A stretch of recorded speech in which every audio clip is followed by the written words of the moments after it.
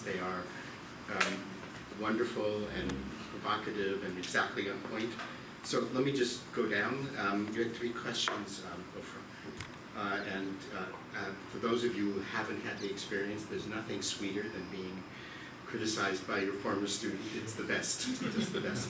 So the first question that you had was something like, what about within the public sphere when you said should speech be repressed? And you talked about it in the context of truth. So I myself take a view about the public sphere that it's not a sphere of truth, it's a sphere of opinion. Politics is all about the clash of opinions. And I get this, unabashedly, I get this from Hannah Arendt. She has a very wonderful essay called Truth in Politics. If you know the truth, then it can no longer be political. She says, once you've been out of the cave and you go back in, you cannot be in the cave. But politics is a world in which we're all in the cave because we're politically equal. There's a saying in the First Amendment doctrines that there's an equality of status in the field of ideas. All ideas are equal. Now, if you imagine that from an epistemological point of view, it's nonsense. It means there can't be truth. But really what it refers to is political equality. We are equally, we have the equal political right to participate in the formation of public opinion. And that's what that equality is supposed to be. But that means that we're dealing in the realm of opinion and persuading each other. There's no persuasion when it comes to truth. It's either true or not true. And if you see the truth, you're like Socrates. You can't be governed by the opinion of the state anymore because you know what's true. So truth and politics, they're a very uneasy pair, actually, ontologically speaking. You said before, the next question you had was, how do we tell the spheres apart? And the answer is, this is performative.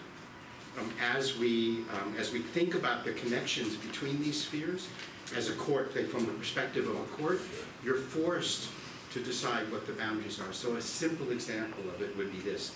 If you're in the military, you're in a managerial situation where your speech is regulated by the needs of the military. You can't say certain things. If you're in public discourse, the idea would be, as you said, content neutrality. The state's going to allow you to say what you want. So suppose you're a draftee and you're in the military and you're in your bunk and you're writing the prime minister, but my commanding general is a jerk. Are they in the military or are they in public discourse? And of course the answer is you're always in both. In the real world there aren't these spheres. But we treat you as in one sphere or another, and as the court decides, either that was mutiny, that was violating the regulations of how you speak about your commanding officer, or you were a constituent talking to your elected official. As they conceptualize it one way or another, they will be constituting and creating the separation of spheres. So this is done by courts or by whoever is trying to evaluate what the appropriate framework is for understanding a particular speech act. And much of what's interesting in freedom of speech law is about the creation of these boundaries. There are endless examples of these boundaries, but that's much, and you were talking before about democratic constitutionalism. That's an example of setting boundaries between, on the one hand, the expertise of the court, and on the other hand, the formation of that political legitimacy on which all law is founded. And how those two spheres integrate, really interesting theoretical question. And your third question was, how do we talk to each other when we don't have anything in common? And the answer is, if you really can't talk to each other, you're in a civil war. And other than that, it's our obligation to find what we do have in common. So Ofer studied with Riva Siegel, who's my wife, and she is one of the great advocates for reproductive rights in the United States.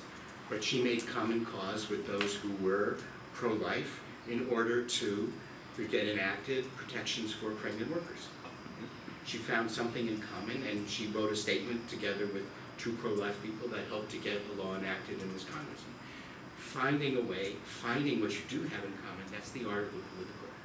And when those arts fail, and the political fails, then we're really in straits. But us being human, us being part of many, many different communities that overlap, we tend to find and can't find things in common. And it's a last resort.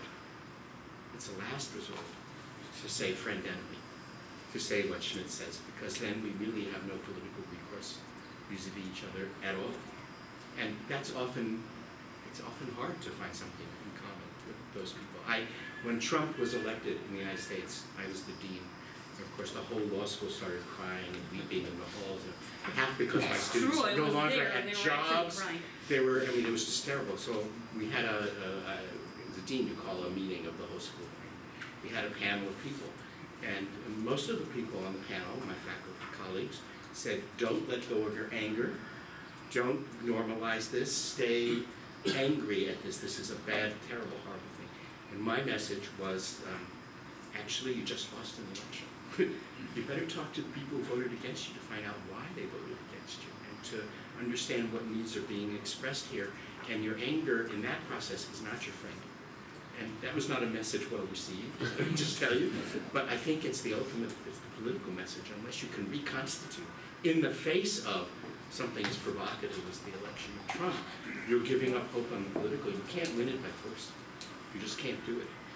And that goes to your first question about, I love the passage from Leviticus, which I didn't know about because I'm unfortunately an ignoramus about such things. But the idea of hatred is really a very interesting concept in the context of a liberal democracy. Because to say that you have hate is ultimately to exile and excommunicate. This is why one has to be very careful with the idea of hate speech and hatred generally, because when you put that label on someone, they are outside of the liberal state that you were talking about. And, you know, one believes in Freud and one believes in the revenge of the repressed. One has to be very careful about the repression that one is instigating, because what's going to come back. So, you know, we're very easy with that in one form of liberalism. In another form of liberalism, this is the ultimate excommunication. And one has to be extremely careful how one uses that form of excommunication. You said that freedom of speech was not absolute and that it's always balanced. Well, another way of saying always balanced is balanced by what? And that's the point about Occam's razor in this thing. If you actually look at it, it's always balanced, and the good of it is always the good of the concrete situation. So we're not talking about the abstract good of freedom of speech when we actually do the balancing. That's what, you know, that's the insight I came to writing this simple little piece for, you know, someone who hasn't been, like I have been, socialized into the idea that there's a liberal free speech principle. But when you actually stand back and say, what are we balancing against what? We're always balancing something concrete against something concrete. And that's telling you about the free speech principle itself, as distinct from the good of a social practice.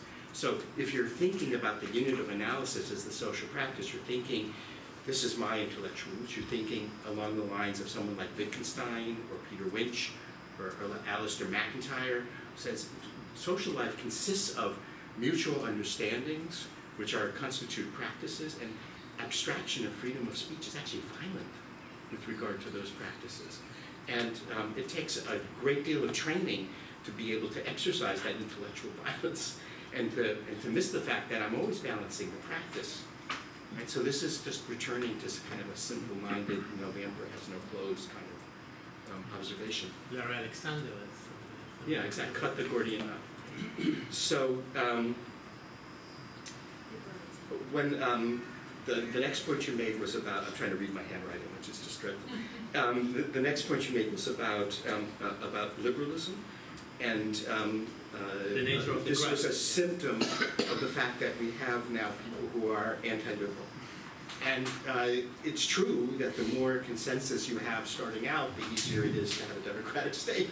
And the more the divisions are and the deeper, the harder it is. And particularly that's going to be true over matters of liberalism.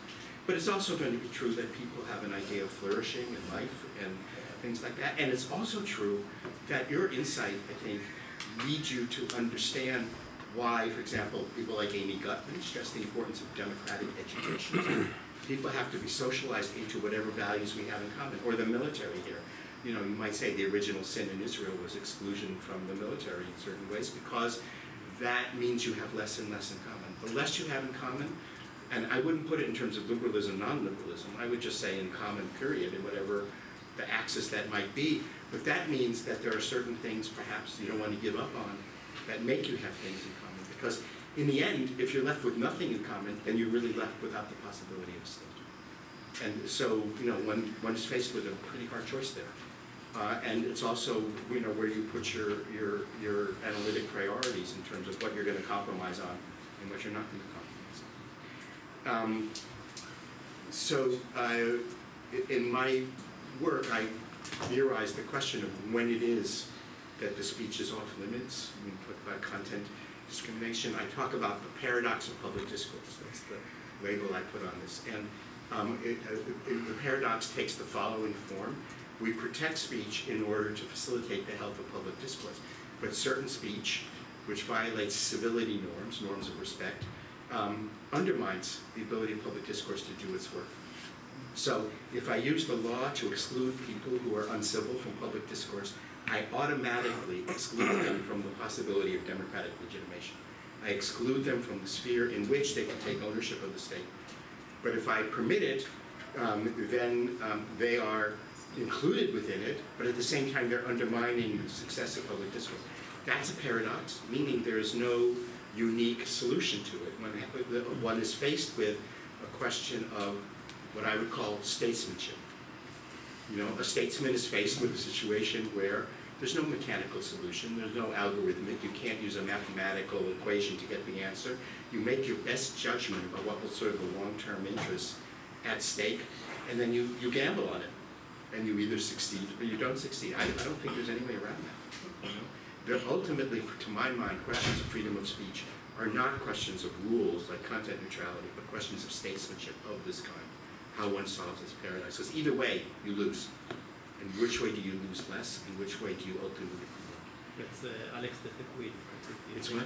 De Tocqueville, the writing of Alexis de Tocqueville about the nature of American justices. Yes. This is the same spirit, exactly right? Like that. I have a piece called Theorizing Disagreement, in which I argue that the law always has to take account of the political legitimation of the law as a judge. As a judge, one needs to account for the legitimacy of the institution of the law, qua law. And that means going outside the internal perspective of the law when it's at stake. And I think that goes to the interpenetration of the spheres that we started with. So that's what I'll say. Thank you so much. There is so much on